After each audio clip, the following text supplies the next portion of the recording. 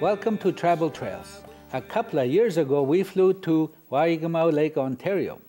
There we met our guests, Caleb and Greta Sakachekapo. They shared their journey of faith and his struggle with failing health, with Parkinson's, and also losing their son. But through it all, Caleb declares, no turning back, no turning back. Greta was born in Bearskin and grew up in Sakachekapos. They both have a heartwarming story to tell. Rita asked them this question. How did you come to know the Lord, Greta? That was when Albert was there, Albert Tate was there. Okay. He usually used hymn 132. And at the end of that, the last part of it, it talks about love. Okay. Yeah. How God breaks the burden. Years I spent in vanity and pride, caring not my Lord was crucified, knowing not it was for me He died at Calvary. Oh yes, mercy there was great and grace was free. Pardon there was multiplied to me there. My burdens all found liberty at Calvary.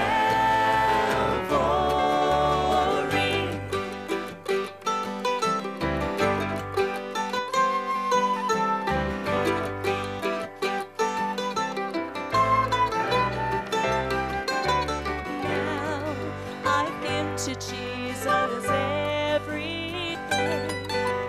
Now I gladly on Him as my King. Now my rapture soul can only sing of Calvary. Oh yes, mercy there was great and grace was free. Pardon there was multiplied to me there. My burdens all found liberty at Calvary. Oh yes, mercy there was great and grace was free. Oh yes, pardon there was multiplied to me there. My burdens all found liberty at Calvary. At Calvary. At Calvary. Up at Calvary. Oh, at Calvary.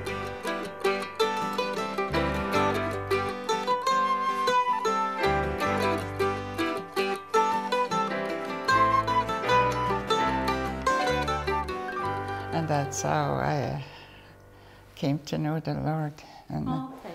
knowing that how much He loves me and that He can do it. Yeah. We're having the service. Okay. With Albert Tate and Rhoda. Yeah. And have you been walking with the Lord ever since, Greta?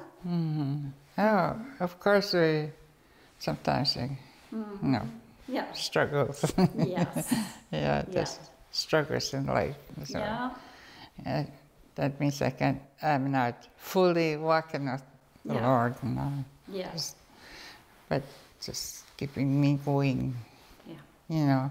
I don't want to let Him go. Yeah, even though it's hard. Yes. Yeah. You mentioned struggles. What kind of struggles would you have here on the reserve? He was been drinking. Okay. Yeah. Marriage, kinds of troubles and that. Yeah. Yeah, those things. Yeah, that's hard. Yeah. So you came to know the Lord first? Yeah. Yeah. Mhm. Yeah. Yeah, and then a few years after here, I just kept on praying, and I wanted him to come to know the Lord too. And I promised then I would be with him, stand with him, if he does, Yeah.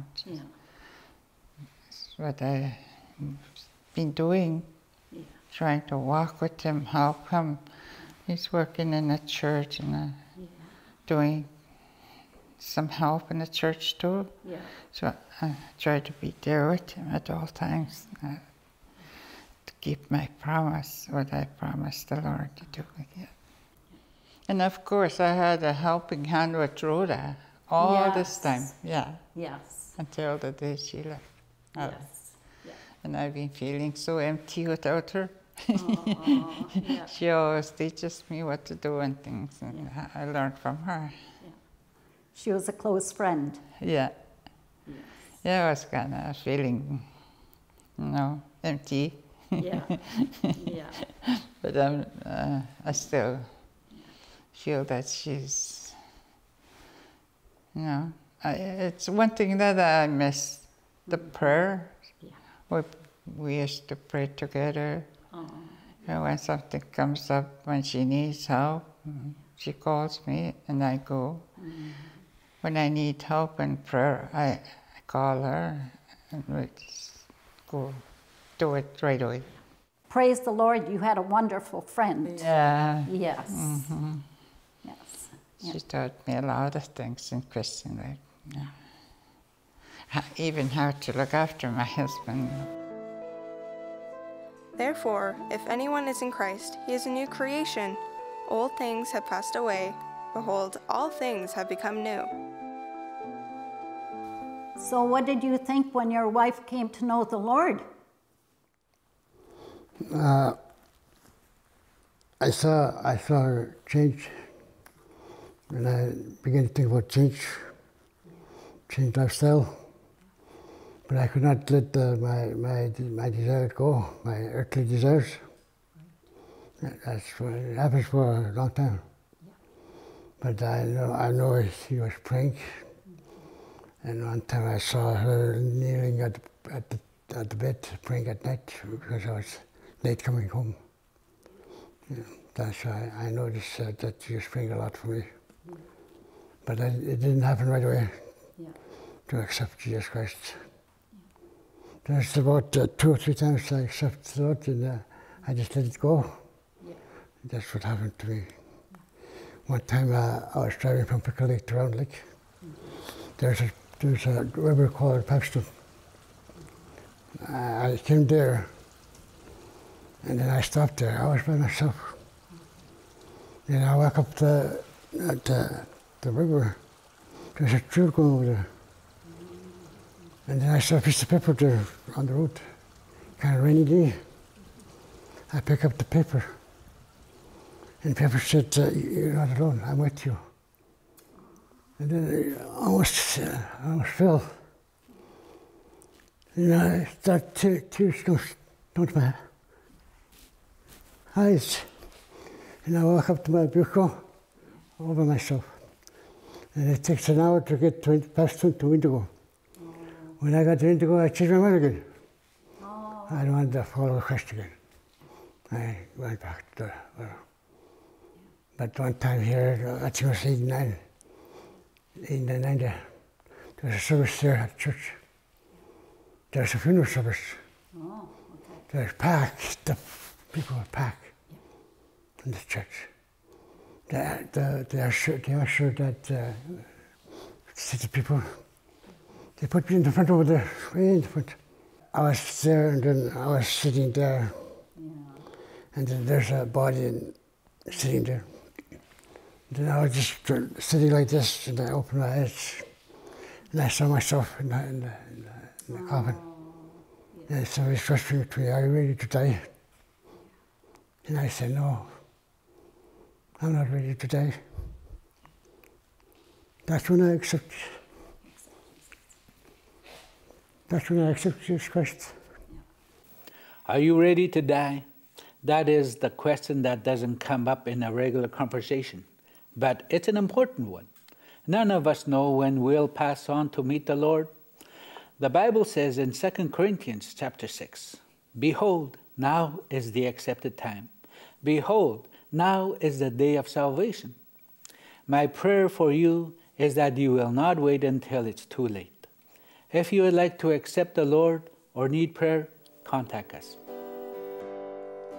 There's a story old that has often been told of how our Savior died. As they nailed his hands, he cried, "They don't understand," as the blood flowed from his side. How can you refuse him now? How can you refuse him now? How can you turn away from his side? With tears in his eyes on the cross where he died, how can you refuse Jesus now? As he hung there on the tree, he prayed for you, he prayed for me. There was no one his pain to relieve. Before he died, he plainly cried, "Father, forgive them, please." How can you refuse him now? How can you refuse him now? How can you turn away from his side? With tears in his eyes on the cross where he died, how can you refuse Jesus now? With tears in his eyes on the cross where he died, how can you refuse Jesus now? And it made a change in your heart? Yeah. Yeah. And you've been walking with the Lord ever since? Yes, I've been working with the Lord ever since. And I'm glad to accept him. I just keep on going. Never went back? No, no. Even right now, I just lost my son. I know, And, I'm very sorry. September 21. Yeah, Yeah, I lost my son in a heart attack. yeah. But, I know God was with us. Fear not, for I am with you. Be not dismayed, for I am your God. I will strengthen you. Yes, I will help you. I will uphold you with my righteous right hand. He will see you through. Yeah. He will look after you. Yeah, yeah, yeah. We miss him, but you will go to be with him. Yeah. Because I'm sick, I got Parkinson's. Yeah. I have a hard time talking. Yeah. You're doing very good. Very good. I had from talking. Yeah. Yeah. So when he accepted the Lord, what did you think at that funeral? Yeah, when we were at the church, Yeah. when that body was there in the front of us, Yeah. we were on top of front of it, Yeah. and I can feel that he's, but I didn't say nothing. I was just praying that somebody would, talk to him. Oh, Who was behind there. yeah. Yeah, me and the ladies were sitting in the front. And they were behind there sitting, and I know that something's going on with it. you know. Then a little while, Jerry came, and Jerry helped him. Oh. Yeah, I know it. But and then after the service, there was another service in the evening, Okay. and he said to me, "We have to go to church. I have to make this public." Caleb had just accepted the Lord in the morning service. After he went home, he told his wife, "We have to go to the service tonight and confess. We have to make it public." He wanted others to know he was not ashamed. Jesus was now his Savior, and he wanted to make it public, and this is good. This is what Jesus said after he performed a miracle in a man's life. "Go home to your friends and tell them what great things the Lord has done for you and how he has had compassion on you." In public, yeah. Yeah. And that's what he did. Yeah. Yeah. Caleb, why did you feel like you had to make it public?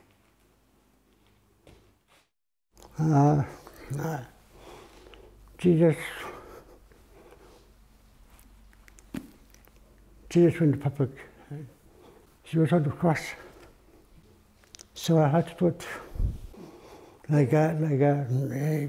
Jesus went to the cross for everybody to see him.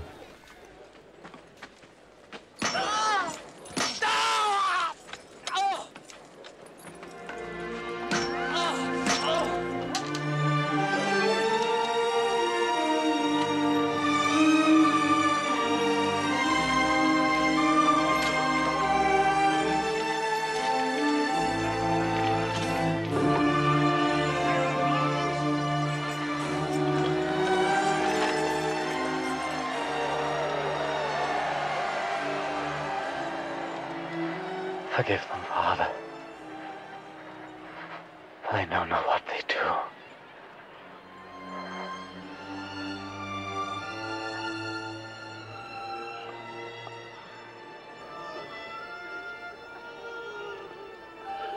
He has saved others. Let him save himself.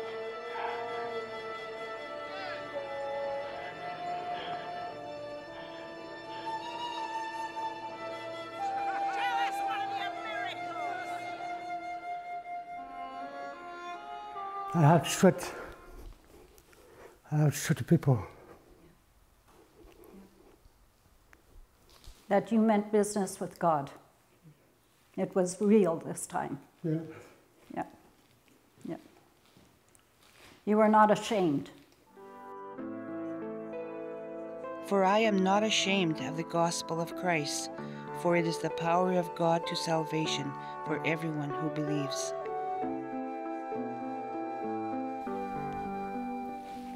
No. I'm not ashamed. Yeah. Yeah.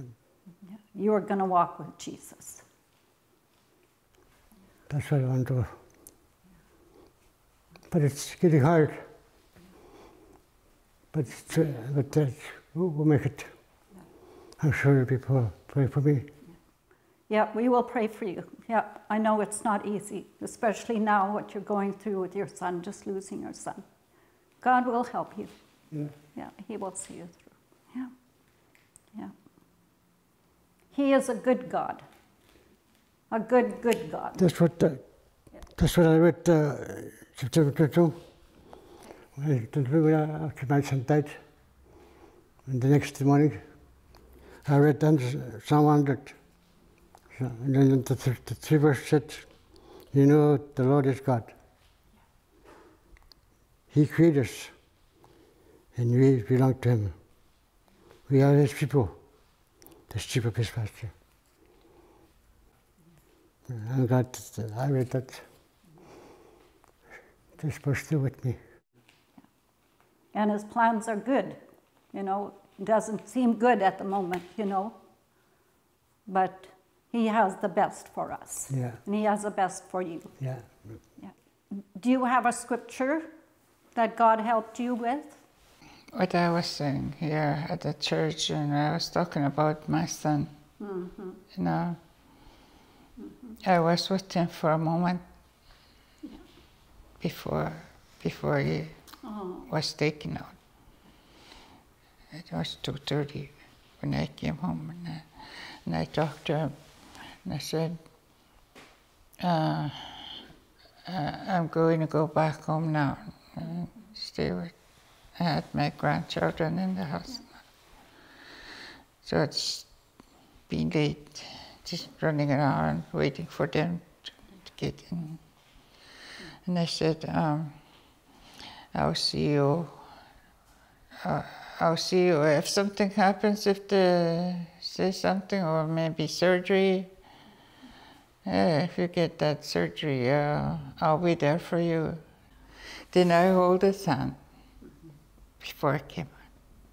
As I was holding his hand, he squeezed my hand. And I just stand there. And that's when I felt that peace in me. And I thought about my dad when that happened.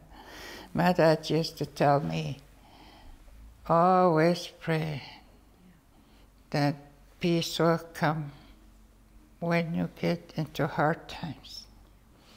And that's what I've been doing.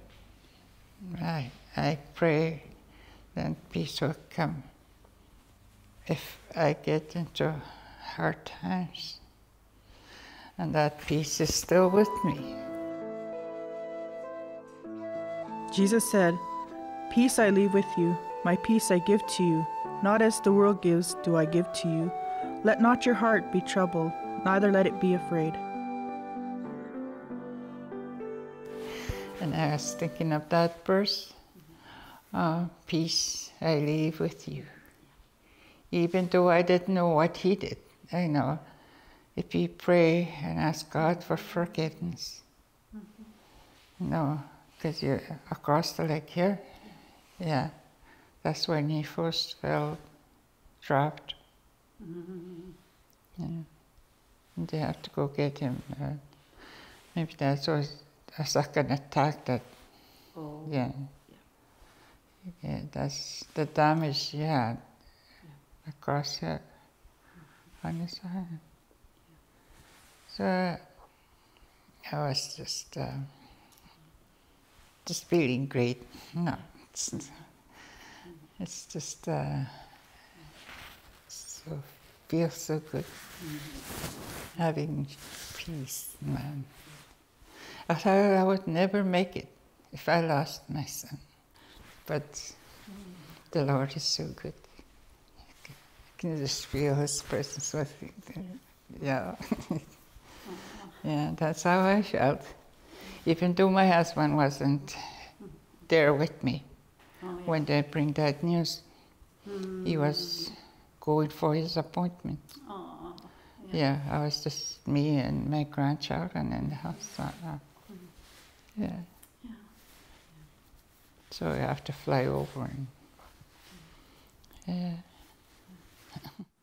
God is good to you. yeah, He's good. He's so good. I pray for you. We pray for you, that God will lead you. Yeah. Yeah, and I'm very sorry to hear about your son. Yeah. Yeah. I'm going to go to another subject now. You said your husband works in the church. Caleb, what do you do in the church? You work in the church? I'm a board member. Board member? Board member? Yeah. And what do you do in the church? Helping out, cooking and all that kind of stuff. Yeah. Looking after children, watching them. Yeah. I just like to be around with the young people. Yeah. Do you have anything to share to the people? Would you like to tell the people anything? Just anything. What I usually share about is John 3:16, which God has so loved us that He sent His Son for us, and that He loved us so much, He gave us His Son to die for us. that we might be forgiven, that we might be saved. And I always pray that, thinking of the young people all the time. That's what I have in mind all the time. You know, young people to get to know the Lord. Yeah, I always pray for the young people, not just my children, but anyone to be saved. Caleb, do you have anything else to share? I want them to not to quit, not to go. Not to turn back. Not to turn back. No, it's even too hard to walk, because it's going to worth it. I have no desire to go back. I want to make it, because there's better ahead. There's better ahead. No, but I know God is with me. Yeah. Yes. That's why I want to say that if anybody is going to be watching it, then just keep on going. No turning back. No turning back. Just like what the Sunday school song said, I decided to follow Jesus. Yeah, it's a good song. I've decided to follow Jesus. It is a good song. No turning back. I have decided to follow Jesus. I have decided to follow Jesus. I have decided to follow Jesus. No turning back, no turning back. Though none go with me, till I will follow. Though none go with me, still I will follow. Though none go with me, still I will follow. No turning back, no turning back. My cross I'll carry till I see Jesus. What cross I'll carry till I see Jesus. My cross I'll carry till I see Jesus. No turning back, no turning back. The world behind me, the cross before me. The world behind me, the cross before me. The world behind me, the cross before me. No turning back.